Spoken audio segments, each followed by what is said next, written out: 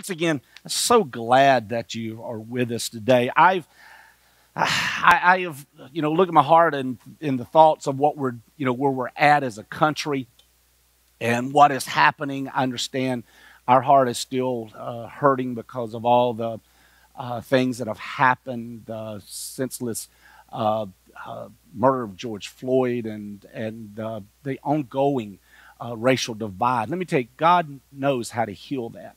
And it begins with each of us. And I trust that you're looking in your heart, God, how do I get rid of any type of prejudice? Maybe it's not just in a racial issue. It's prejudging situations, prejudice against people or situations or socioeconomic, whatever it may be. God is not a part of that. And God wants to heal every area. And until we look at it as racism as a sin, we won't get rid of it, but I'm telling you, it's a sin, and God wants to heal us of that today. And so, in the coronavirus and all the heaviness in this world, the burdens, and how to speak to that. And I'm telling you, and I looked at my heart and I just felt this week God placed this in my heart, and I want to share this that in these last days. Kind of a dual track understanding here. Jesus is coming soon. I believe he's coming sooner than we could ever imagine, and we need to be rapture ready. The rapture is going to take place. I want to reiterate that Jesus is coming soon, and we better be ready and get your house in order. God's Son is going to split the sky, and he is coming soon. And I want to ask you, are you ready? Are you ready? The only way to God is through Jesus Christ. And your life cleansed by his blood, and you receive him into your heart. And we're going to talk about all that today in these next few minutes. And so, but on the other track, within all of that, in these last days, we're going to talk about a little bit of the signs of his coming. But also, I want to remind you what Joel said, the prophet. He says, in the last days, I will pour out my spirit upon all flesh. I believe one of the greatest revivals is coming to the church. I believe there's being a rebirth within the church. I believe there's been a rebirth in your family. There's a rebirth in my life, your life, a renewing after the heart of God. And so in these last days, God said, I will pour out of my spirit upon all flesh. Yes, it says where sin doth abound, grace, that much more does abound. I believe that we're going to see a mighty move of the Spirit of God in the church and our communities in these last days. Yes, I know what we see on the news and around, and the hurts that have happened is seemingly insurmountable. But God can cause everything, and will, I believe, in ways that will bring revival in these last days. Jesus said through Peter, the Spirit of God said that he's not slack concerning his promises, and that he's not going to come back, but he said he's not willing that anybody should perish. And we have a choice today as a church and as individuals, as a church, to preach the gospel and to love people into the kingdom of God. But we individually have a choice to receive him as our Lord and Savior, and as we do, and to share that with the world. Because I'm telling you, friends, and I hope we all feel this, I'm not willing that anybody should go to hell. May we share that gospel today. We all need to be renewed into sharing the gospel of Jesus Christ. And today I want to share that. One thing I know, I don't know a lot of stuff. There's a lot of things I don't know and a lot of things I don't understand. But one thing I do know, Jesus is coming soon. Amen? Jesus is coming soon. I remember as a boy, my father, and I didn't have the plainest speech, and I probably said I still don't get tongue-tied in some of the things that I say, and sometimes I don't get it all out grammatically and also my speech, but and words sometimes run together, and I don't pronounce things correctly. But I remember as a kid, I wasn't great talking. Had a little bit of speech impediment, just a little bit as a boy, and couldn't put things out there properly. But my father, as a minister of the gospel, when I was 5 years old or so, he would put me up. I was put in front of people at a very young age, and so it's kind of become natural to me. And I know God was preparing me, but he put me up on the altar, and I would sing a song. He's coming soon. Now, I would say it in a way that you couldn't really hear soon, but I would put the T in front of the S. And he's coming soon. And I just as a little boy. But my dad would put me out there, and I would sing this little song, and I'd say, he's coming soon with joy. We welcome his returning. It may be morn, it may be night or noon. We know he's coming soon. I also saw as a child and as a teenager in camps, a movie that was put out years ago, an old movie. The movie was called A Thief in the Night. And it'll if you don't know Jesus, it'll scare you. It's not about being left behind. Folks, I don't want to be left behind. I want to know Jesus as my Lord and Savior. And if you know him as your Lord and Savior, he's going to carry you home. Glory to God. Today's, that came out, I think, around 2000, the first one, the movie Left Behind, based on Tim LaHaye and Jerry B. Jenkins' book series. And so there's a lot of end times movies that have come out, and just a reminder that Jesus is going to do exactly what he said he's going to do. So the reality is, I believe everybody is curious about the future. And I know I may be speaking to people that don't know Jesus. I may be speaking to individuals that maybe you feel that, well, I believe this is it. Let me tell you, according to Scripture and according to what I know, this world is not it. Because if it was it, we'd have no hope. But we know our hope lives in the coming of the Lord Jesus Christ and being in his presence and glory for an eternity. But everybody's curious about the end times and about the future. We all want to know what lies ahead. The same was true for the early Christians. And I want to invite you to turn with me to the book of 1 Thessalonians chapter number 4. And I'll be going to different other places as well. But everyone's curious about the future. And the early church, they were undergoing tremendous persecution by the end of the first century AD. Many felt abandoned and many felt betrayed. And others began to feel hopeless.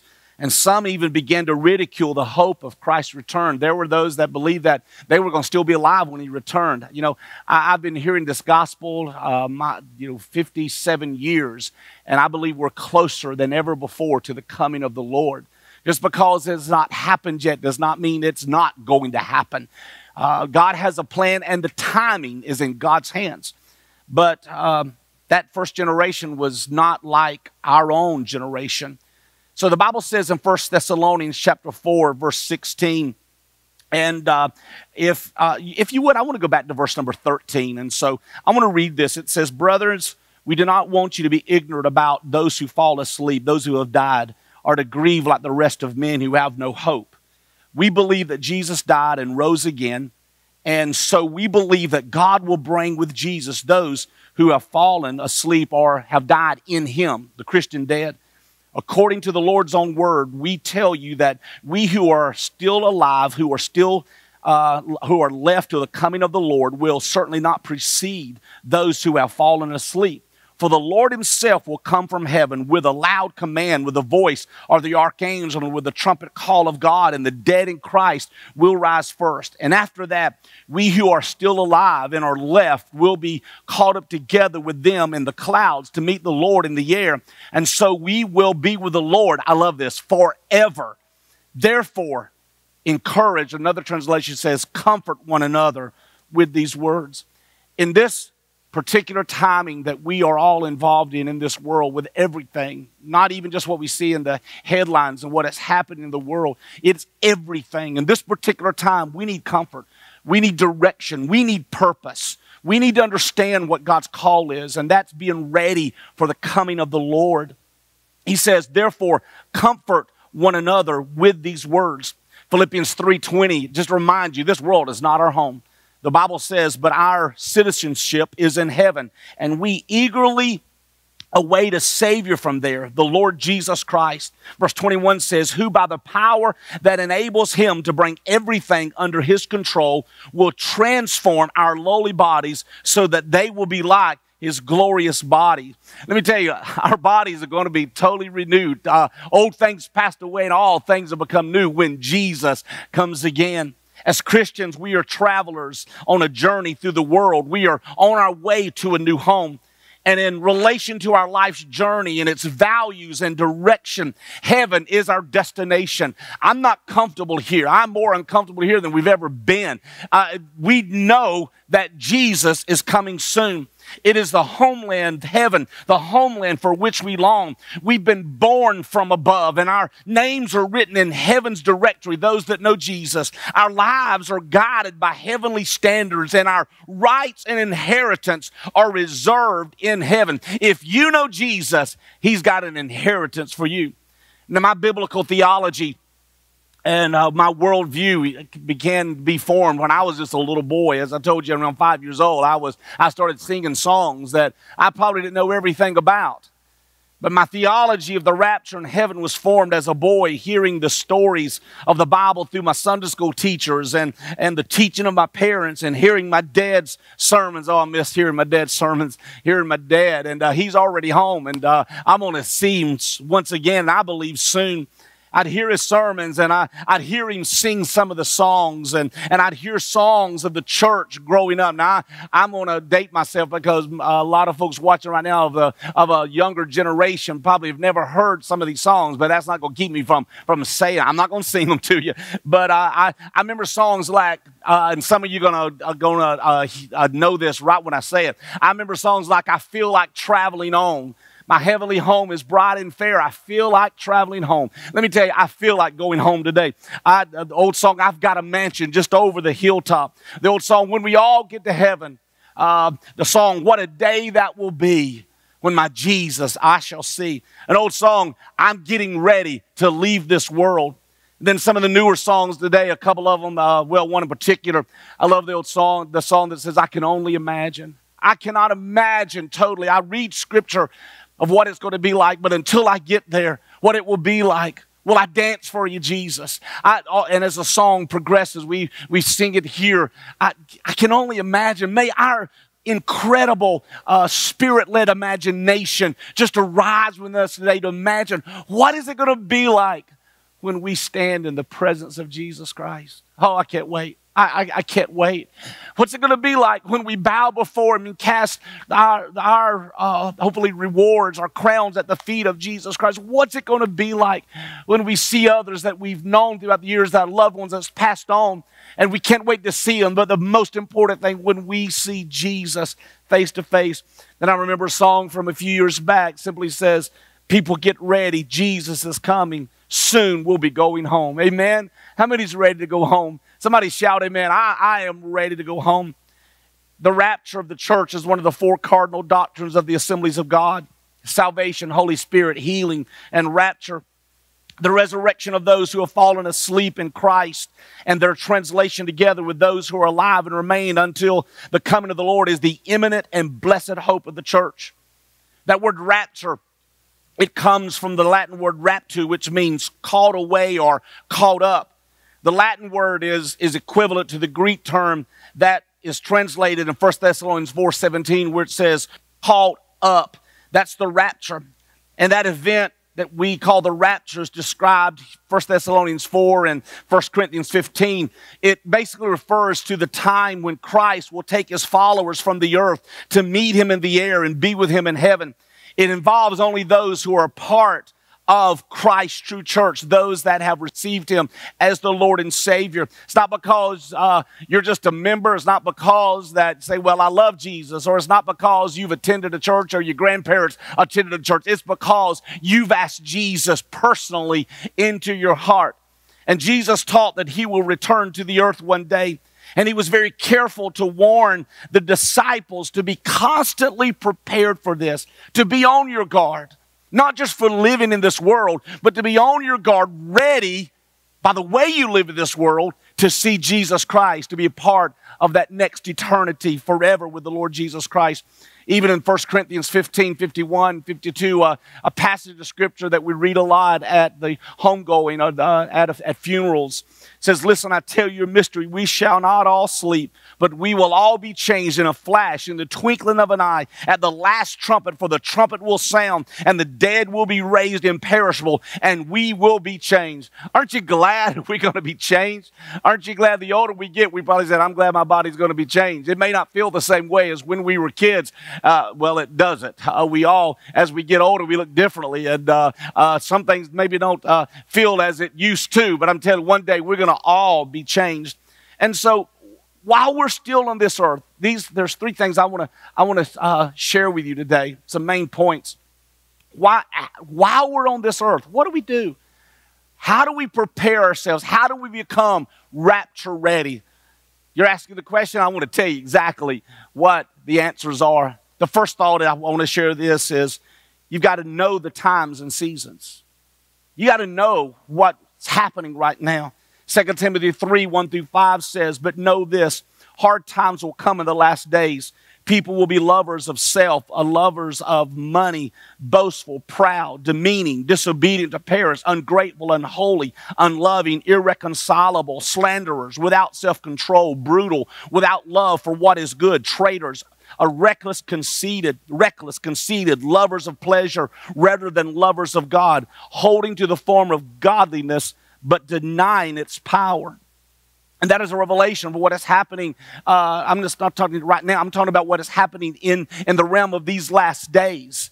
We believe that. We see the degradation of this world, sinfully speaking, and the morality has gone to an all-time low. But we know we shouldn't be surprised in the day and time we live in, because the Lord has warned us and prophesied in the Scripture that terrible times shall come in these last days.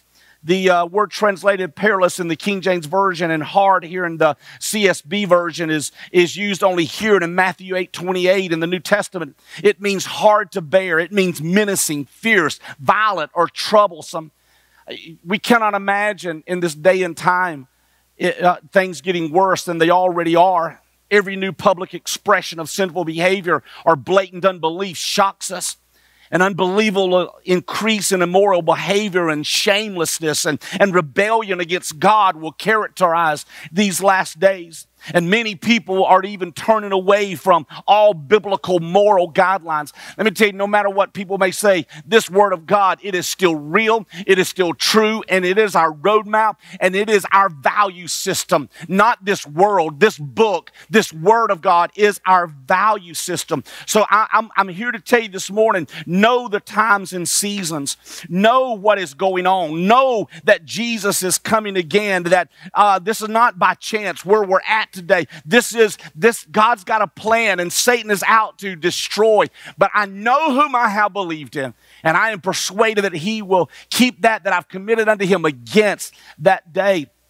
And so God is reminding us today that we wonder how much time that is really left on God's timetable, but we know that Jesus is coming soon. Mark's gospel says in Mark 13:32 that no one knows about that day or hour, not even the angels in heaven, nor the Son, but only the Father. So he says, verse 33, be on guard, be alert. You do not know when that time will come. It's like a man going away, and he leaves his house and puts his servants in charge, each with his assigned task, and tells the one at the door to keep watch. Verse 35 of Mark says, therefore, keep watch, because you do not know when the owner of the house will come back, whether in the evening or at midnight, or when the rooster crows or at dawn. Verse 36 says, if he comes suddenly, do not let him find you sleeping. Verse 37, what I say to you, I say to everyone, watch. Come on, don't let the Lord find us sleeping. We've got to be awake. We've got to be awake, knowing that, yes, the times and seasons are growing stronger and pulling away from the things of God. But God is still the same. We are not defeated. We are victorious. And one day, Jesus soon is going to come again. So know the times and seasons. And we know that through the Word. Secondly, you need to know and stand on the Word of God. This is the book. I'm not standing on the media. I'm not standing on the government.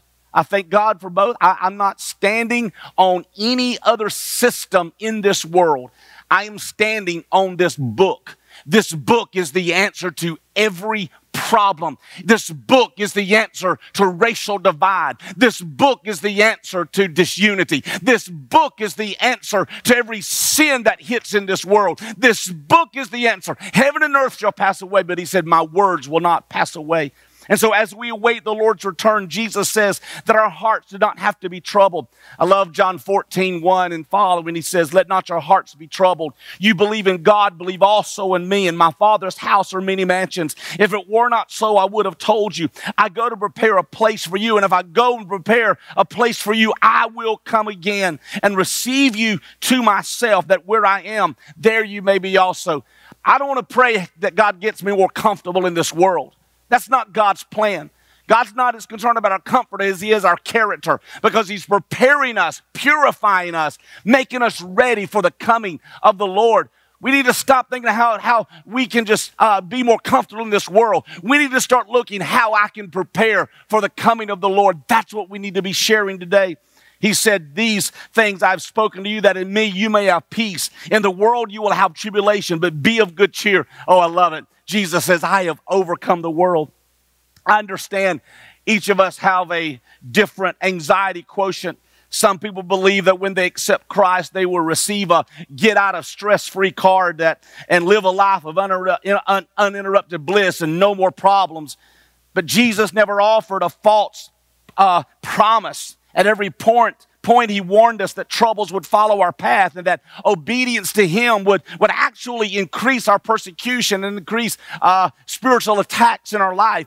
But He is the one that said, once again, in this world you'll have tribulation, but be of good cheer. I have overcome the world. I'm telling you, I don't know about you, but I shout amen on that. Because I see everything as it has grown in my entire lifetime, and things I've seen of the sin problem that is growing and getting to a place beyond what we could have ever thought. But God said, if you'll know the truth will set you free. And when God makes a promise, it is our rock. Jesus comforts us with this promise. If I go to prepare a place for you, I will come again, that where I am, there you may be also. Let me tell you, He still reigns. He still speaks. And His word still offers the provision for every need we have in such a time as this. And so Timothy, Paul under the anointing of God, when he spoke and sent his letter to Timothy, he said, I charge you therefore before God and the Lord Jesus Christ, who will judge the living and the dead at His appearing and His kingdom. Preach the word. Be ready in season and out of season. Convince, rebuke, exhort with all long suffering and teaching. That phrase, I charge you, it's used on 6 other occasions in Scripture. And it always precedes a clear and urgent command. It tells us, listen carefully. This is life and death stuff. Let me tell you, listen carefully. I charge you, Paul says, be on your guard. We live in an age of thousands of competing voices, all designed to scratch the itching ears of a directionless society. And people by the droves are inventing new religions by the day and new ways. Well, this is a way we're all going to get to Jesus. Let me tell you, that's false theology, because Jesus said in His word that the only way to the Father, He said, I'm the way, the truth, and the life. And no man comes to the Father but by me. Let me tell you, this world is not going to get any better on its own. It's only through the life, death, and resurrection of Jesus Christ. And when we're trying to figure out how on earth we can live with confidence in this crazy, chaotic world, we ought to be running to the Bible, not away from the Bible, as so many are doing. Get back to the truth, and the truth will set you free. You can be assured of this through everything, and though everything else may fail us, God's word never will. Because, let me tell you, as God's word says, His return, Christ's return, is the only hope this world has. It's the only hope we have. Titus 2:13 and 14, Paul said, looking for that blessed hope and the glorious appearing of the great God and our Savior Jesus Christ, who gave Himself for us, that He might redeem us from all iniquity and purify unto Himself a peculiar people zealous of good works. I love Revelation 21, verses 4 through 5. It says, when we get to heaven, He will wipe every tear from their eyes. And there will be no more death, and no more mourning, and no more crying, and no more pain. For the old order of things has passed away. And He who is seated on the throne said, I am making everything new. Wow. Somebody just say, wow. Old things will be passed away. No more crying, no more death, no more division, no more demonic attacks. I want you to imagine something with me. I want you to think about what it is that bothers you right now in this world. What has been troubling to you? What is it that is hurting you today, physically, spiritually, emotionally, socially, whatever it is?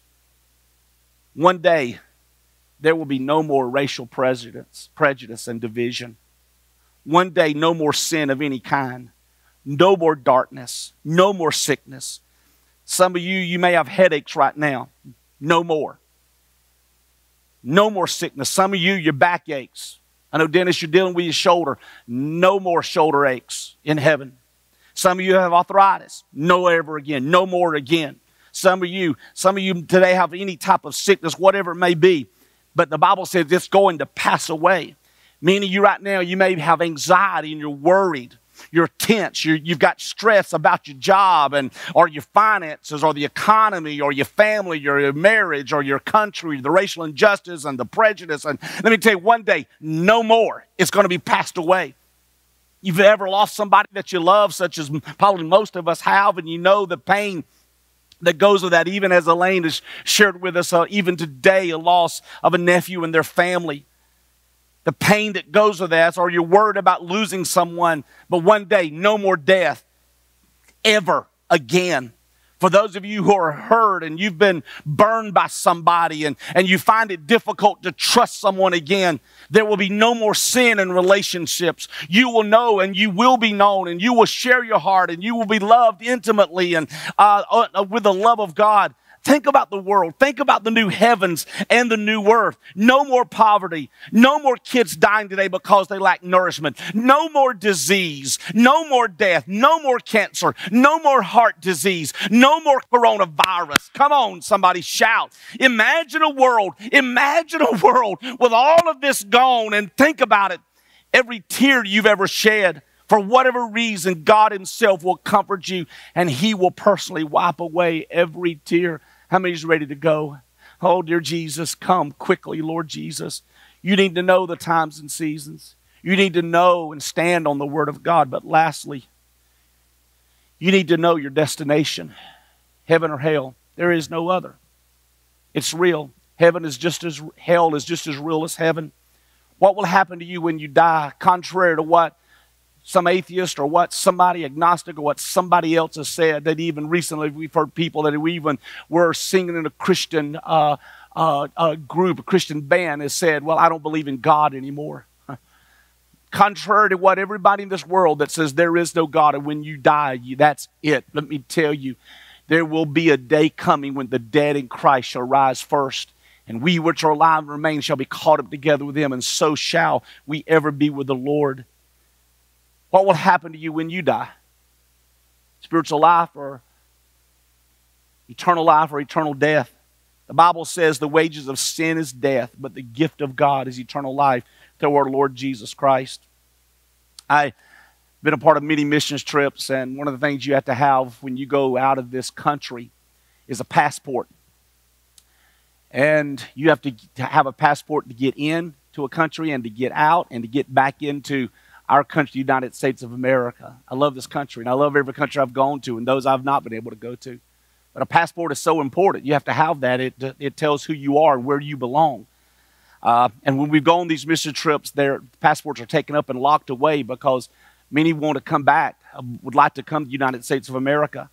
And so we don't want them stolen or misplaced. And so every time we come back in the United States, we have to show our passport, and they check us out and run it through, and then they stamp it, and they say, welcome back. Oh, I love hearing those words. Welcome back to this country. Welcome back to the United States of America. Well, let me tell you, as much as I love this place, this is not my home. I'm only passing through. My passport that matters more than my passport of the United States of America is my Lord and Savior, Jesus Christ. He is my passport to the country called heaven. That personal, that glorious abode that we'll have with Jesus Christ. And one day we will hear those words when we are raptured and come into the marriage supper of the Lamb. Well done, thou good and faithful servant. Enter thou into the joys of the Lord. See, as Christians, we are on a journey. What journey are you on? Are you on a journey to heaven? Or are you on a journey to hell? It's your choice. Where's your commitment today? Have you asked Jesus to come into your heart and make him the Lord of your life? You can't just live any way you want to live. The Bible says, come out from among them, be separate, saith the Lord. Scripture still teaches a life of holiness, a life of sacrifice unto the Lord, giving ourselves completely to him. Oh no, I know we're not perfect, and his grace is perfect. But it says if we sin, he is faithful and just, and we confess it to him to cleanse us of our sins. We can't live any way we want to. We've come out of this world system, and our home is not this world. Our home is in heaven, the abode of God. Our names are written in heaven's directory. Our lives are guided by heavenly standards, and our rights and inheritances are reserved in heaven, and our hope is directed there. Let me tell you, we have hope that is based not on this world. What are you looking at today? Are you getting your cues from this world? Are you getting your cues from this book and the Holy Spirit that dwells in us? Oh, let him comfort you today. I want to comfort you today to know that this is not all there is. There is a time coming when everything will be made right, when Jesus Christ will come. Let me tell you, the Prince of Peace is getting ready to come. It's getting soon when God is going to say, son, it's time. I'm getting ready to leave this world. What a day that will be when my Jesus I shall see. You see, I want to challenge you. If all you see is what you see, then you've not seen what is there to be seen. Don't just look at what you see. Look at what your eyes in the physical realm can't see, but in the spiritual realm. Not the temporary, but the eternal that God has for you. Hebrews 6:19 says, we have this hope as an anchor for the soul, firm and secure. It enters the inner sanctuary behind the curtain. Verse 18, once again, of 1 Thessalonians 4:18, it says, therefore, comfort one another with these words. Verse 28 of Luke 21 says, when these things begin to take place, all these things that are happening, stand up and lift up your heads. Come on. Stop looking down. Put that spiritual smile back on your face today. Stop worrying. Get rid of anxiety through the power of the Holy Spirit. Get rid of the stress of the times. And put your trust in the Lord, because he says, lift up your heads, because your redemption draweth nigh. Our redemption, the coming of the Lord, it draws nigh. Rather than being terrified by what's happening in our world, we should stand with confidence knowing that our Messiah, Jesus, is coming soon. So, when you're wondering if the world has gotten the upper hand, remember, Christ has overcome the world, and in him, so have you. So I tell you, life is short, eternity is long, sin will be judged, hell is certain, but heaven can be yours. Two things I close with.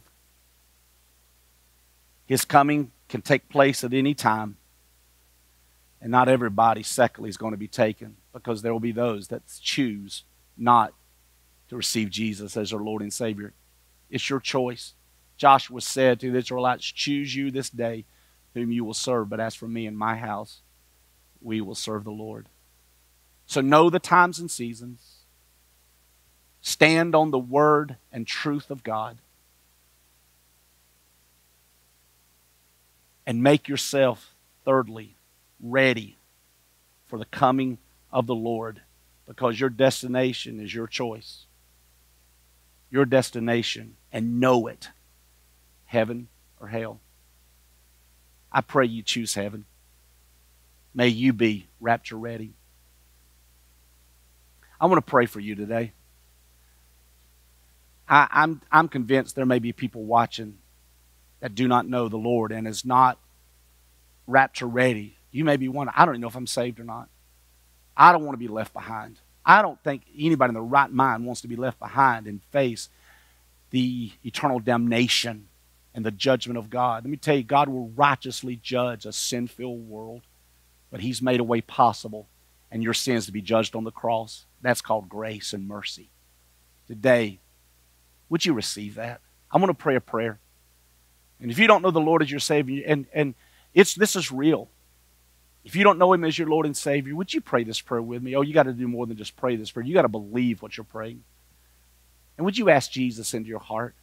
Forgive your sin, repent before Him, and He'll come in, and you'll be ready, and your name will be written in the Lamb's Book of Life. Come on, pray with me. Dear Jesus, come on, everybody pray this. Dear Jesus, I ask you to be my Lord and Savior. I am so sorry for my sins. I repent of every one of them. I turn from them. And I ask you to forgive me. I ask you to come into my life to be my Lord and Savior. And from this moment on, I will live for you. Thank you for loving me. And thank you that right now, my name has been written in the Lamb's Book of Life, and I am rapture ready. In Jesus' name, amen. Amen. Are you rapture ready? Come on, live like it. Live like this home is not where we're stopping at. We're just passing through. God's coming. Let's be ready. I love you today. I can't wait to see you next Sunday morning. I know you've seen me for every Sunday the past 2.5 months roughly. But next Sunday, we're going to see each other. But more than anything, we're going to see Jesus together in and every one. And one day soon, we're going to see Him face to face. Have an incredible day. May the blessings of the Lord be upon you. May you feel His presence. May He guide you through these troublesome times, because He has taken us to another place called heaven. Have a Jesus-filled day. God bless you.